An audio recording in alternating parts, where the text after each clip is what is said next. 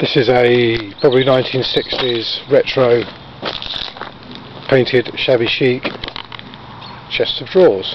Top drawer, as you can see, is bow fronted and has this little motif design thing there. Drawer runs well.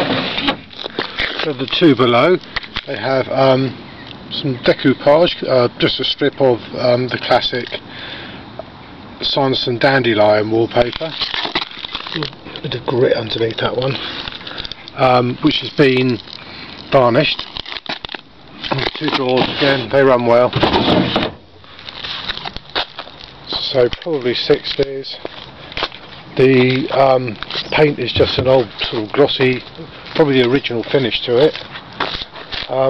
That's a very nice little piece.